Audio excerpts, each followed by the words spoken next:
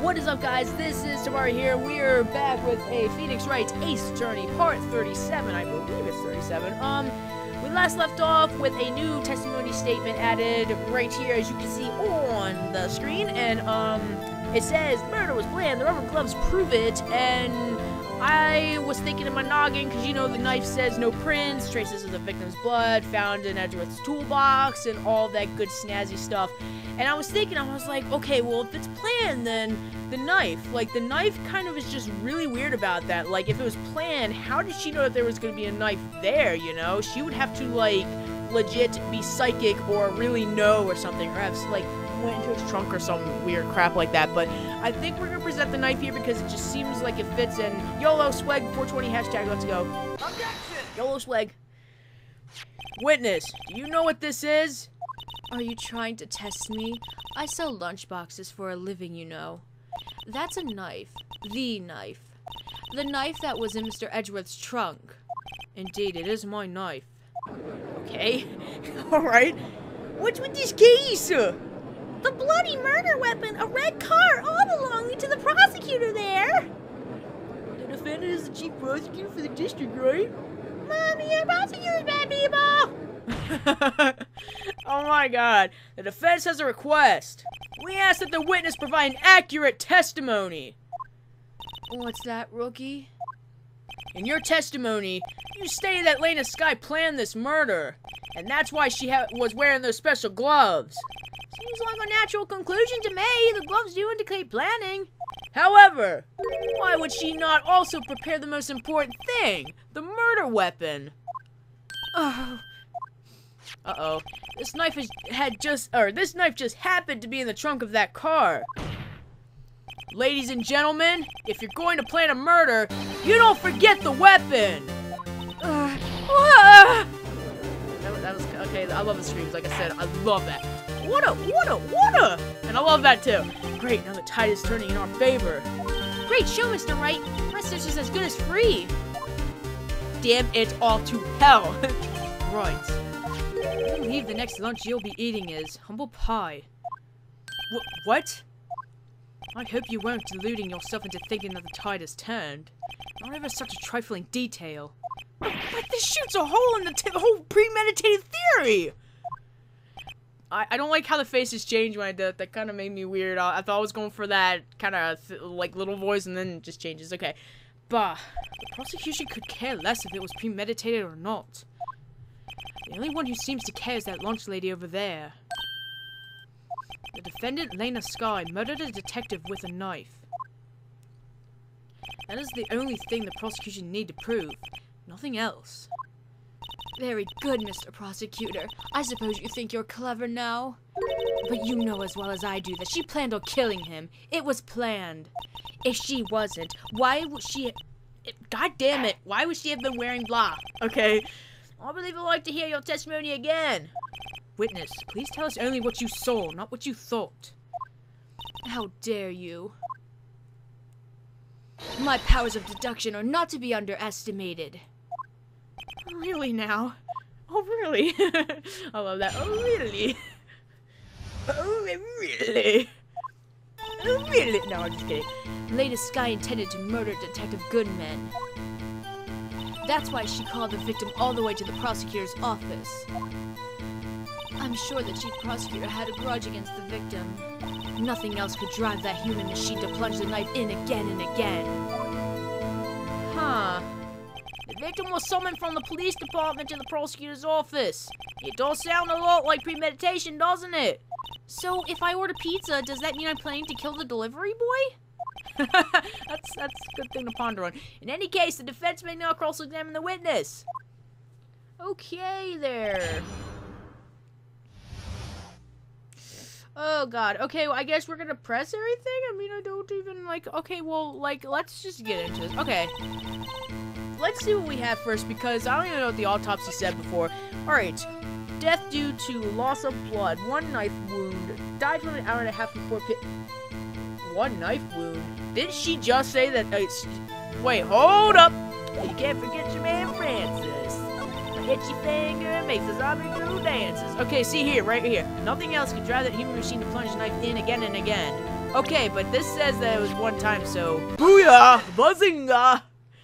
You say she stabbed him again and again.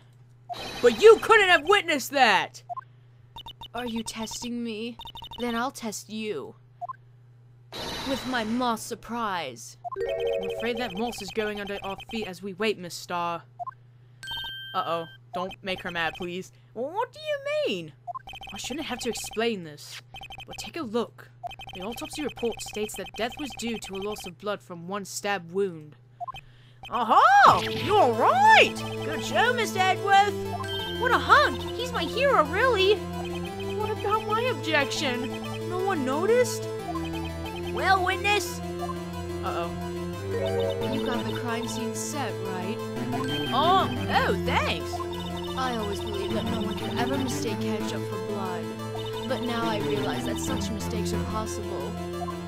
So, you're saying you mistook something for blood? When she lifted her knife, I thought I saw blood at her breast.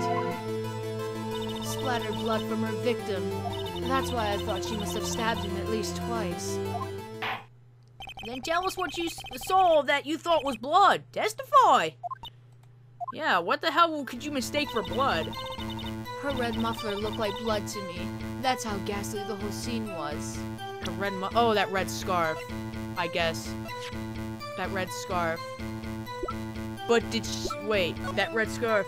Wait a minute, she's not even wearing it in this photograph. I knew it looked kind of bare when I looked at it first. She's not even wearing it. That red scarfy thing. Miss Star, I demand an explanation. You fucker. The witness is clearly not suited for detective work. What? The suspect was not wearing a scarf or muffler of any kind when she stabbed the victim. And you've proved it yourself. With this photograph. Huh? But that can't be! Only a true professional could be so clueless. I'm sure you'll make a good lunch lady, have no fear. Harsh words, but good! In the end, Mr. Edgeworth prevails. What was my objection? Chopped liver? Yeah, seriously, fuck all you. But it was there, a scarf. No, not that, but something red, really. Well, now where were we? The witness has given us an entertaining interlude. Now back to business. What? Very well, witness. Continue your testimony. You saw the crime and apprehended the suspect. Tell us about that. Uh-oh. Very well. I do remember some things accurately, at least. Well, ultimately, we couldn't shake the most important part of her testimony. The most important part? The part where your sister stabs the victim. This next testimony might just be the moment of truth. Uh-oh. The moment of truth! I don't know what I'm doing. Okay, here we go. Apprehending the suspect. After the murder, the suspect attempted to run behind a partition off to her side. I quickly caught her, explained her rights to her, and arrested her on the spot. Ah, yes. When I arrested her, she mentioned the muffler. That's what had me confused in my earlier testimony. The chief prosecutor made to escape, but against Angel Star, resistance is futile. Huh. You are quite determined about this scarf, aren't you? I strike like a snake and bite like a cobra. That's me, Angel Star. That wasn't a very good metaphor. First of all, a cobra's a kind of snake. Don't bother me with details unless you want to get bitten. No thanks. Note to self, Attorney Wright gets bitten by snake. She's so, oh my gosh, she's so adorable. The chief prosecutor tried to resist, but her efforts were in vain. She knocked my hands aside, kicked over an oil drum. An oil drum? Hard to imagine. Oh, she's beautiful, but deadly. A predator, this one. A leopard woman. Rawr. Oh my god. Very well, Mr. Wright, your cross-examination, if you will. This is getting a little intense. Oh my god, my dog's about to bark again. Dog, seriously, you're ruining my dreams right now. Oh, wow, I say again, but I'm recording these, like, kind of in a row, but it'll probably be, like, I don't know, however I work it in the future. Okay. After the murder, the suspect attempted to run behind a partition off to her side. Alright, we're gonna press her. So where's this partition on the floor plans? I'm sure, who's talking? Hello, raise your hand. Will the real Slim Shady please stand up? I'm sure that she means this wall next to the car. That's right. I don't remember that. There was there's a wall there about 6 feet high. Wait, that thing? With the stripes? Doesn't even look like a wall. She was obviously trying to hide herself. Quite a natural thing for a criminal to do. What did you do then? I quickly caught her, explained her rights to her, and arrested her on the spot. You say quickly. Were you close to the suspect? As I just said, I was only 30 feet away from her the whole time. Maybe I should press for more details? Of course. I like to see this on the floor plans just to be safe. The Lunchland car was... She was a visitor, thus she was parked in B block. So you witnessed the murder from here? Now we're making about 30 feet from the car, yes. Is that correct, Miss Starr? Yes, that's right. But there was a chain link fence in front of you. I went over it, of course.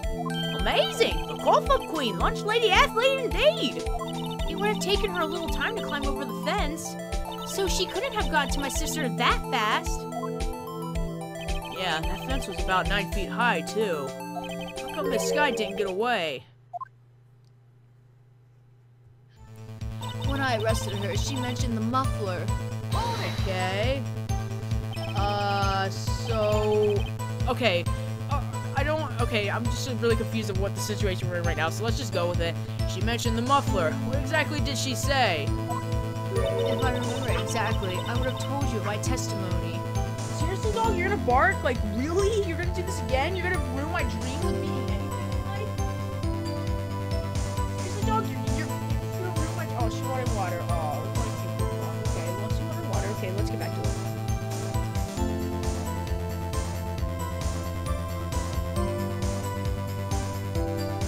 Okay, I'm back. Alright, Okay, if I remembered exactly, I would have told you in my testimony. cheeky. Anyway, all I heard her say was the word muffler. Just that one word. So, what you heard wasn't the suspect talking to you, but to someone else. Yes, the chief prosecutor was talking on her phone.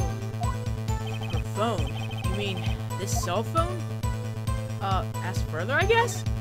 By phone, do you mean this cell phone discovered at the crime scene? Yes, ultimately. Ultimately? My memory is like a salmon heading upstream, you see. No, the court doesn't see, Miss Starr. The chief prosecutor first attempted to use the phone hanging on the wall. On the wall? That's right. In the car, there was an emergency phone on the wall. Apparently it was out of order. And so she used her cell phone. Indeed, the emergency phone was out of order that day. Good witnessing, witness. Good witnessing? Whatever happened to good testifying? That just is really weird. You should, of course, add this to your testimony. The things I do to please this rookie defense attorney.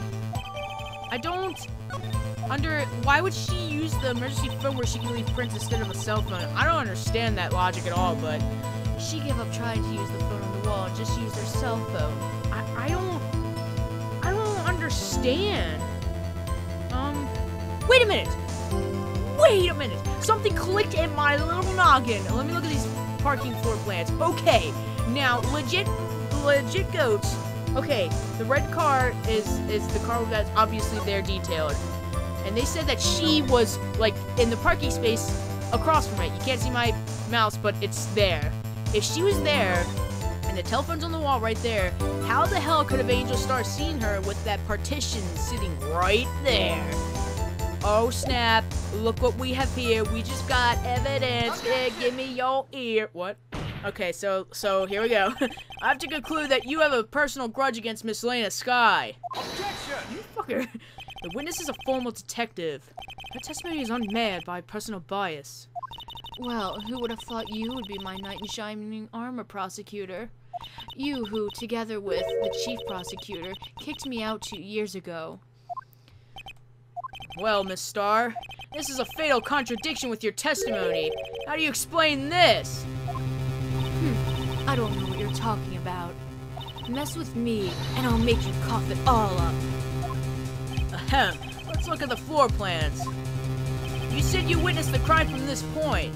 However, if that's true, you couldn't possibly have seen Miss Sky making that phone call! Uh-oh. I believe you see what I'm getting at. That emergency phone was on the back side of this partition.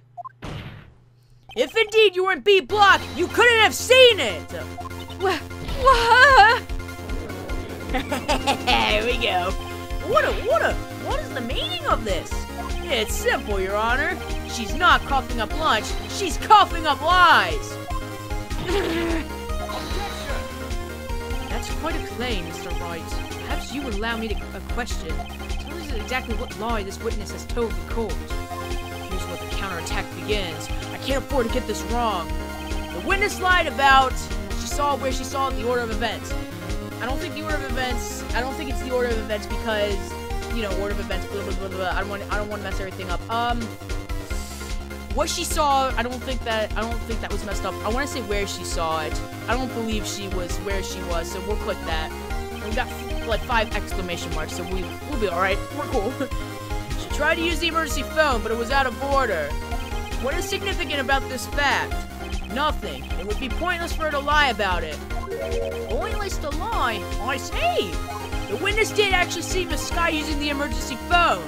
In other words, Miss Star witnessed this crime from a different location. A different location? Now that's a pointless lie if I ever heard one. Before you call my lie pointless, at least let me tell it. Let me ask a question to our clever wordsmith, Mr. Wright. Just where was the witness when she saw the crime? All the testimony we've heard up until now points in one direction. Not the band, but you know, the place from where Miss Star witnessed the murder, or witnessed the crime was here. Where? It can't be in the same room as the A block, because then she would have, like, you know, got... What? What am I even going on? I don't even know what I'm going on. Where could she have been? She couldn't have been in B block, because obviously we just realized that can't happen. So she had to be in A block. She derps McGurks had to be in A block. She had to. I mean, I don't understand. Unless the security room, because she was delivering lunches to her boyfriend. Maybe she's probably, I don't know. I want to say A block, but then the security room, because she was delivering lunches. YOLO, swag, whatever. Here we go. This is the only place where she could have been. The security guard room. Indeed, the security room is in the underground parking lot is well positioned. I can you say it. It's built on the 2nd level, so you can see the entire lot. She would have been able to see the emergency phone from there. But why there? There are many other places where she could have seen the phone. Not in this case, Your Honor. The witness, not being part of the prosecutor's office, couldn't park in A block. The only place where she could have seen the crime in the back of the partition is here. I remember in your testimony you said you brought a lunch to your boyfriend in the security guard room, yes? Well, Miss Star? How many years have I been getting the better of men? To think that the tables could be turned. Today a man has got the better of Angel Star. Okay, what a witness! What have you done? You used to be a detective. You should know better. I'm not turning back. The guilty will be punished. And I'll do what I must to make sure justice prevails. The guilty? Is she talking about Miss Sky? Oh, Mr. Wright, doesn't this strike you as odd? Why did Miss Star lie? It doesn't make sense. Huh? She could have just said she saw the crime from the security guard station. It wouldn't change anything. Exactly. This photograph tells all. It was the defendant who stabbed the victim. That truth still stands. Objection! Uh-oh. It still stands? I disagree, Mr. Edgeworth. What? If a witness is found to be lying, they're guilty of perjury. She knows this. She wouldn't risk that without a good reason. So tell us what her reason was, Mr. Wright. Huh? Me? Who else? My voice cracked. Mr. Wright, let's review what we know. Miss Star witnessed the crime from the security guard station. When she lied and said she saw from B block. must make a vital difference. But what? What would change? Angle of view, distance, difference in lighting, totes and goats. Distance to the crime? Angle of view to the crime? I think those two sound really good, but I can tell that... I don't know. I guess it would be distance because really, like, the security office is farther than what she said, or maybe it's closer. I don't... Whatever, it's distance. Okay, legit. It changes the distance between her and the scene of the crime! Objection! My condolences, Mr. Wright, but one look at the floor plans and it's quite clear. The distance between the scenes of the crime and the guard station is 30 feet. I don't see how that would change what she could see. Objection! Did I get it wrong? What she saw is not in question here. What matters is the time it would take her to reach the scene of the crime. Uh-oh, I didn't even think about that. Miss Starr, you witnessed the crime from the security guard station. Now, how long did it take to go from there to the scene of the crime where you arrested Miss Sky? Well, witness? You. Uh-oh. Yes? You ordered the squid wheels, right? Body, my lunch has gone from low to inedible. I was rating a PB&J lunch with fresh boysenberry jam to my boyfriend. Boysenberry for the boyfriend! He wasn't in the station, so I waited. I witnessed the crime from the glass-walled station. Oh, there's doors things. And before I knew what I was doing, I found myself running towards the scene. But the door was locked. I couldn't open it. Oh yeah, it was locked, I do remember. Man, she ran all that way? Damn! How did, like, Lena not escape? That's why I had to go through the visitors parking in B block. That's quite a detour! Yeah, really, damn. It probably took me at least 5 minutes to get to the scene of the crime. 5 minutes?! That's cool. This changes things considerably! But it was that woman over there in the defendant's chair who stabbed him. I know it. I have photographic evidence. I swear it. I swear it on my finest plastic spork. You have a point, and the spork is a wonderful invention. True dat, Holmes. Would you like another caviar lunch? Absolutely! Uh-oh. Mr. Wright, you have to do something! Do I have any evidence to stop this? We're gonna raise objection because that's the only logical explanation. Objection! Okay, here we go. 5 minutes between the witnessing of the murder and the arrest. Think about it. You can make pasta in that amount of time. If you like it al dente. Al dente, I think, is what I meant to say. I've got lunchboxes that tie pasta into knots, rookie. A 5-minute blank. Isn't that strange? Strange. If you were a criminal, what would you do with 5 minutes, Your Honor? Well, I guess I'd flee the scene. Hey! Don't get the wrong idea. I didn't kill anyone. But you have the instincts of a killer. You would run, but this time was different. Miss Sky dawdled at the scene of the crime. She even had her picture taken. No true criminal would act this way. It's inconceivable. Yeah! Yeah, take that picture. Well then, it seems we've come to the end of this testimony. She has a grudge against the defendant, and there's a blank in her testimony. Uh-oh. Mr. Edgeworth, is the next witness ready to go? Unfortunately, I appear to have overestimated this witness on account of her professional history. We did it! We screwed that can shut, Mr. Wright! That was too close. Yeah, seriously. I'm afraid that the Cough-Up Queen has been dethroned. And with that, court is adjourned. Yay! Oh. What the fudge? Okay. Mr. Edgeworth, you ordered the squid wheels, right? That's the one she tried to foist off on me. I prefer to not take the defense's team's leftovers. Anything else to say? I might be able to save you. I have decisive evidence. Wait, what was that? Is this another one of her trick lunchboxes? My apologies, but we have no further questions to ask of you, Miss Starr. Is this your jumbo lunchbox? Woohoo! A triple decker! He's so innocent. Out of deference to the witness's determination, I'll allow one more testimony.